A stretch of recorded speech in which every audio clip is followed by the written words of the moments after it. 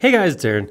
So not too long ago, we released a video that showed how to make a practical mirror by taking a room, making it into a component, mirroring it over, and then putting a hole that you could look through that would represent a mirror. So when you actively moved through the model in SketchUp, it looked like there's a real reflection happening in real time over there.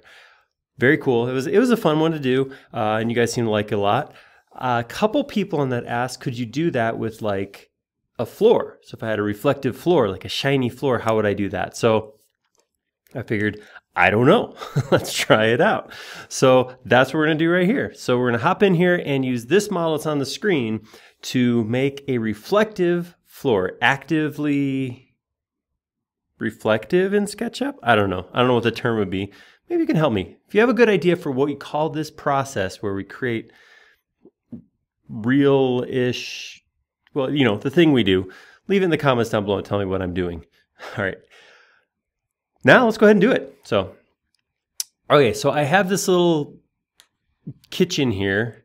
You can see it's pretty simple. I do have the floor as a group, my walls are grouped, appliances are grouped. It's all groups, a bunch of groups. So first thing, of course, I'm gonna do is take it all and make it into a single component. So I'm gonna go ahead and make component. I'm just gonna call it room. There we go. And I'm gonna make a copy of it. Just use my modifier key and move to make a copy of it over here. And I'm gonna use scale right now. Pull scale down to -1. And then this is the simple part, right? This is basically what we did before. I'm gonna put it underneath there. So that's what we're starting with, is a copy of the exact same component underneath itself. That's the simple part. But obviously, right now our floor is not shiny. It is just that same material, whatever that material that's on there, that marbly material. So one thing we're gonna have to do is make this transparent so I actually see this room below inside. So I'm gonna go ahead and double click to enter this component. Now, here's the thing I'm gonna run into. This floor has no depth. It is just a single surface, and that's the way we want it. That is correct. That's how it should be. But because the floor down here is also no depth, I'm gonna run into an issue when I try to, potentially when I try to pick things. So if I double click to enter this floor, one of the things that can happen is as I'm picking, I can actually get my other component down below. So one of the things I'm gonna do is I'm gonna go up to View, Component Edit, and Hide Similar Components. Hide Rest of Model is already turned on, but you can see this is showing up down here because this is not the rest of the model. Mark was the rest of the model and he's gone. This is actually a copy of the component. So I'm going to turn on Hide Similar Components to get rid of that, so I don't have to worry about what piece I am or am not picking on. I'm going to double click to enter my floor group here, and you see like it says just a single surface. So what I'm going to do is I'm going to grab my paint bucket, bring up my color swatches. You can see I have a lot of colors in this model, and I'm going to pick this color. So it's going to show it to me right here. Now this is the only place I have this material in this model. So that means I can double click on the swatch and I can actually use the transparency slider to make it more transparent. If I had this in here more than once, what I would want to do is pick it once. So I'll come in here, pick it, and then actually modify and reapply it as a new instance. Like I said, because it's the only spot that I have it in the entire model, I can just use the slider with it selected right now. I'm gonna drop this to, I don't wanna drop it too much because I want it to look shiny, not see-through. So I'm gonna take it to like 80% and see how that looks.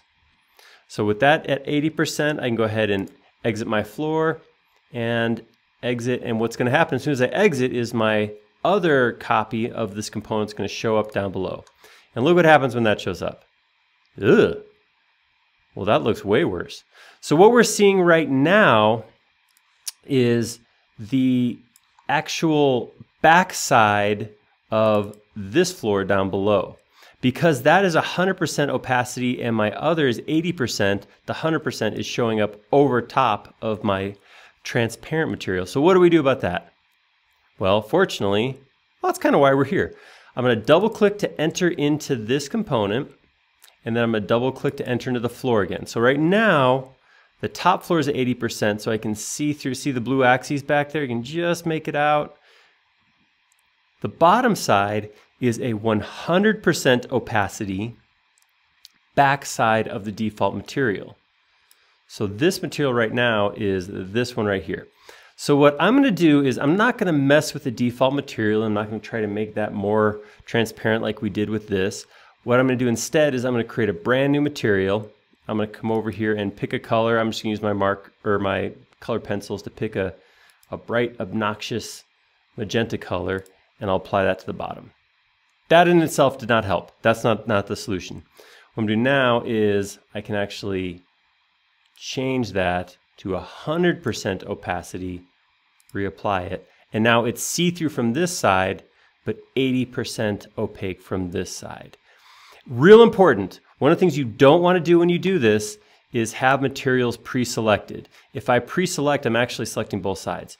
So I want to make sure that when I use the paint bucket, I'm just applying that material to,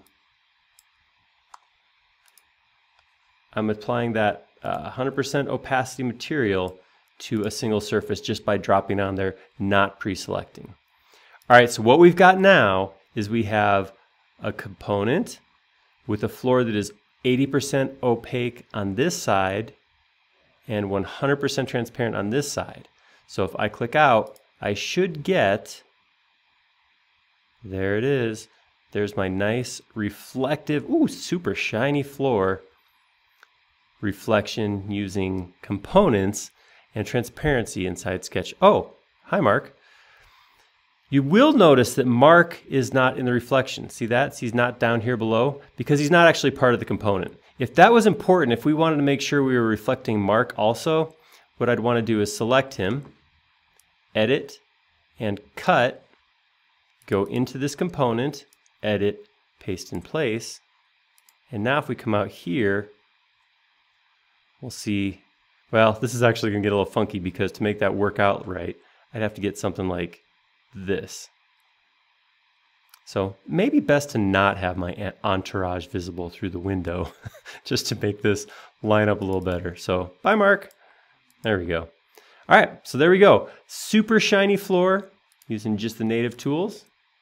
And because it's a component, if I was to do something, if I was to make a change, so say I was to come in here and I want to move this light over like that, because it's a component, when I exit out, I'll actually see that new light location in the reflection. So hopefully you like that.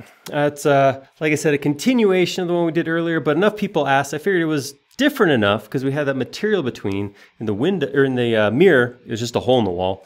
So I hope you learned something new from that. If you did like that, go ahead and click on the like button down below. If you want to see more videos like this, we release a couple videos like this every single week. And if you hit the subscribe button down below, you'll be notified every time we drop a new video. Most importantly though, please leave a comment. This video right here was created because of comments on the previous video. Like making these videos a lot, but we like them a lot more when they're showing something you want to see. Thank you.